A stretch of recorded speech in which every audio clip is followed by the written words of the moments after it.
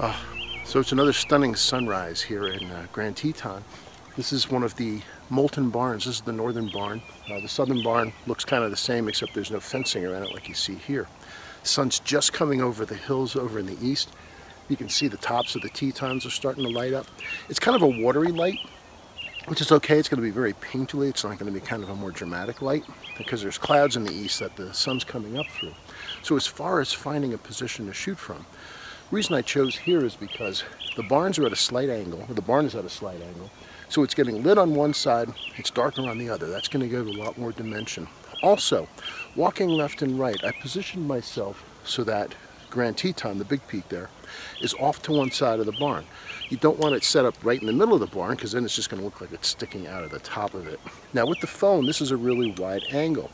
If you go with a longer lens and step back a little bit, it's going to make the mountains to the barn much larger because you're going to compress that distance. So what I'm doing compositionally wise right now is my shots are going to include the barn, will include the mountains, and they're going to go all the way over to that far tree, and that's going to form a visual block that's going to force you back into the image. It's going to be a nice composition.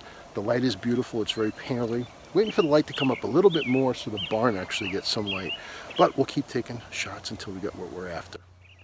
So here's the still from that position. This is shot at 39 millimeters, and this is just one of the two things that affects the overall size, relative size of things in the frame. The focal length is one thing, but how far you are from the subject is another.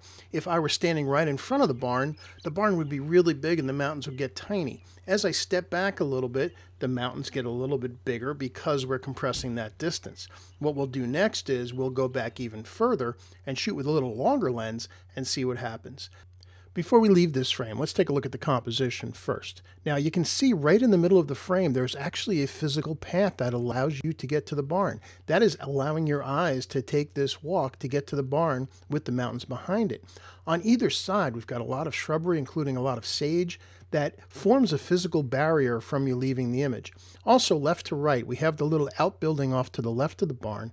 The fence line follows along to the right, and then you hit this tree. And this tree being there, again, forms another visual block that keeps you from leaving the image. So even if you start to trace from the barn along the fence line to the tree, it kind of stops you and bounces you back into the image.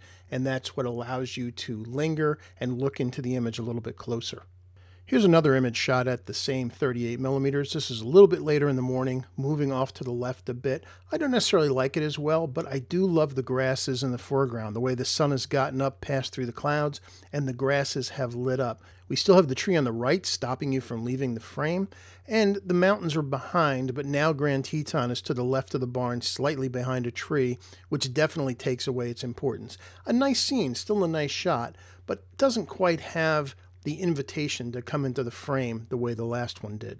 So before we move back and go a little bit longer focal length, let's take a look at a couple of shorter ones. Now, first of all, here's one taken at 27 millimeters. Obviously closer to the barn, but you can see how much larger the barn is in the frame compared to the mountain, which is just barely getting over the top of it. So if you want to make the shot really just all about the barn, this is an option, but it definitely takes away from the Tetons in the background. Now moving down the road to the southern barn, here's one taken at 36 millimeters. The Tetons are bigger than the barn, and they're kind of in balance, so it does make the frame work. Now by stepping a little bit closer and cropping at the same focal length, again 36 millimeters, you get a slightly different effect because the barn and the mountains are physically larger in the frame, even though the focal length was the same. And then by stepping back again, this is 36 millimeters once more, by including more of the close foreground, you are kind of let in because you have the trees framing on either side, so it does invite you in. But since the barn and the mountains are smaller, for this to really work, it would need to be a larger print. All right, so you can see that the sun is up higher, everything's getting lit a lot better, and I came much further back. I'm on the road actually behind the barn. And it looks pretty small over there, but what you're going to find is if you use a longer lens and you're lucky enough to not have a bunch of people standing in front of the barn, it's going to make the mountains look so much bigger compared to the barn as you back up. So we're going to shoot a longer lens. I've got a 70 to 200 millimeter lens on right now. I'm going to zoom in on the barn with Grand Teton behind it, slightly off to one side, and you're going to see how massive these peaks really are. So let's finish up with a couple of different focal lengths so you can see how the mountain gets bigger in relationship to the barn, starting with 54 millimeters, then going up to 64 millimeters, 83 millimeters, and then finally at 116 millimeters. And that kind of gives you a good idea of what happens to the compression of the distant objects as you go up in focal length and move back. As the things get further away from you, their relative sizes change so that those further distant elements, particularly when you're dealing with mountains, will get larger in the scene. I hope these illustrations will inspire you to slow down a little bit and really think about what lens you're using, or at least what focal length you're using on a zoom, and your position in the scene so you can affect the relative sizes of the elements in your photo composition.